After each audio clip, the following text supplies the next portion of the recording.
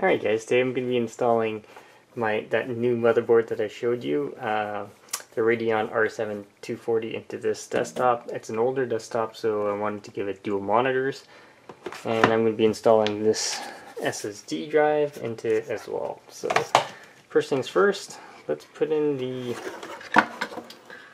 SSD. So this SSD right here, I'm going to unbox it. So SSDs are great for increasing the speed of an older computer, or even a new one. So this is just a bracket to make it fit into the drive bay a little bit better. So I'm gonna screw this in, and I'll be right back. Alright, so the SSD is installed, and we just put the SATA cable, connect it to the motherboard, and then just connect a power cable, which we have here, SATA power, to that.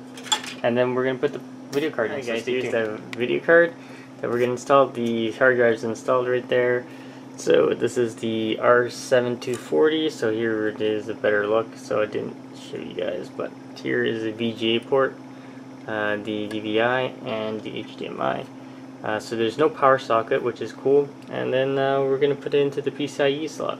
That's pretty much it, so I'll be right back. Alright, so there's the video card all mounted on, screwed in on the side, and here's the hard drive all done. Alright guys, stay tuned for more videos. So this is how to beef up your old rig. So